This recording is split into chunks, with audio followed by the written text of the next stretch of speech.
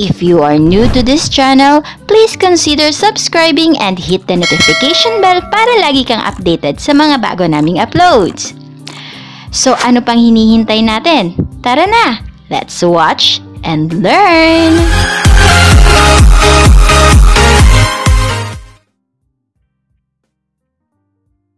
I'm currently uploading video. Then, biglang naisip ko, hindi ko pa pala nagagawa ng tutorial itong kung paano maglagay ng end screen. Kaya, naisipan ko siyang i-record ngayon para maipakita ko sa inyo. So, first na gagawin natin is, so dito yan siya makikita pala sa video elements. Diba? First, yung mga details ng video mo, tapos yung monetization, i-on mo, maglalagay ka ng mid-rolls, yung ad suitability, and then dito na yung next video elements. So, dito, click nyo lang yung add, dyan. Click lang yan. And then, makikita nyo dito, merong plus element tsaka yung import from video. So, dito, ito yung mga template na pwede mong piliin kung ano yung magiging pwesto ng inyong end screen.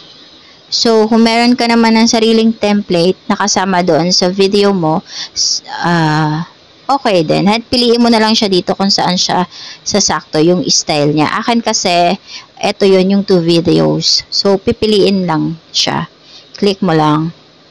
Yan. Pagka-click mo, makikita mo na yung videos mo, yung last part ng video mo, and yung time frame. So, ayan. Click natin.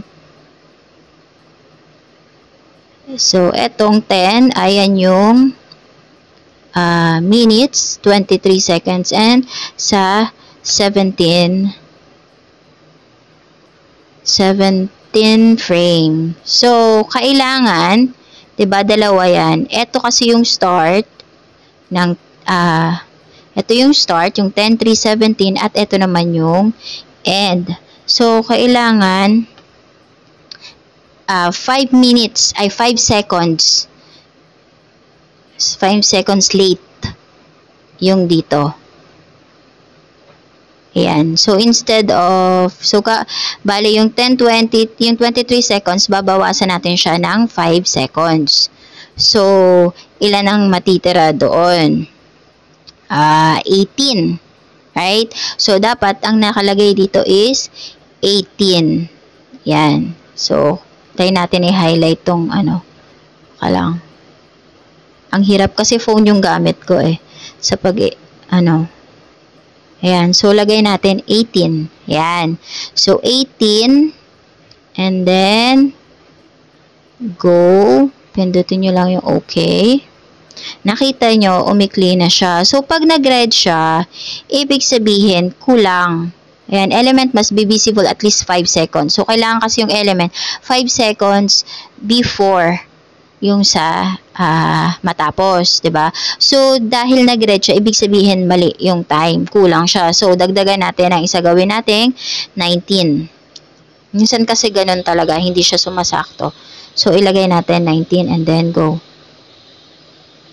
Wait lang.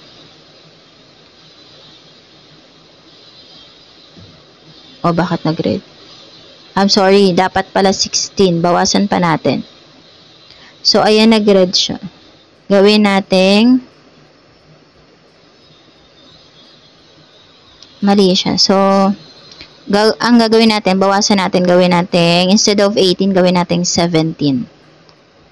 Ayan, then go.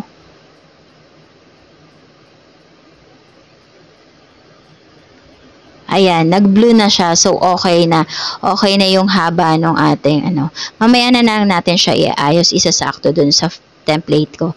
Next naman, yung pangalawa naman, i-click nyo lang yan. Yan. So, yung naka-blue, yan na yung i-edit natin. Same thing din ang gagawin natin. 'Di ba? Yung kanina, gagawin natin 17. Yan. Okay, so yan. Okay na sila pareho. Ngayon, pag plinay nyo yan dito, Ayan. So, iayos naman natin ngayon itong videos. Yung box na paglalagyan ng video. Yan. Okay. Yan, i-move nyo lang siya. Tapos, play natin kung sasakto siya dun sa box. Ayun, hindi siya sumakto. Wait, stop. Yan. Okay. Ulitin natin. I-play nyo lang para makita nyo kung okay siya. Yun. So, sakto na siya. Okay, ngayon na, nasakto na natin yung box dun sa paglalagyan niya. Yan, nasakto na natin yung box. Parang gumalaw. Yan. Ngayon naman, pipili kayo ng video na ilalagay nyo dyan. Dito muna tayo sa unang template. So, pero naman option dito. Pwede mong pindutin yung allow YouTube to select a video from your channel to best suit the viewer. So, yung YouTube yung i-allow mong maglagay doon. Pwede naman na ikaw na pumili ka kung anong video gusto mo. So, pag click mo yon, lalabas yung mga videos na na-upload mo. So, pipiliin mo lang. Ito ang piliin natin. Yan. Okay. So, sa pangalawa naman, click nyo lang yan. Yung pangalawa. And then, ito ulit.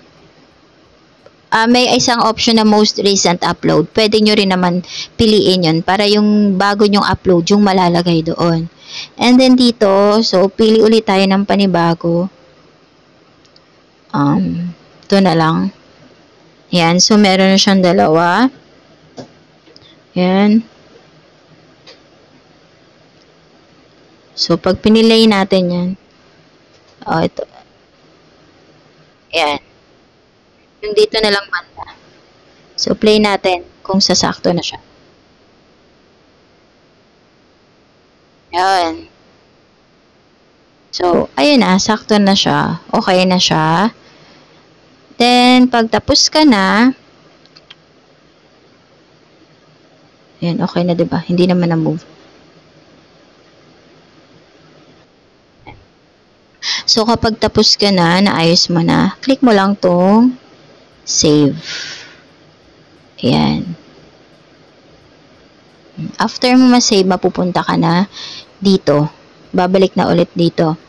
So, next lang, para ituloy nyo na dun sa next step sa pag-a-upload. So, since yun lang naman yung ating tutorial, tungkol lang naman dun, kaya i-end ko na dito. So, thank you for watching. Sana may natutunan kayo sa video natin today. Stay safe, guys! Bye!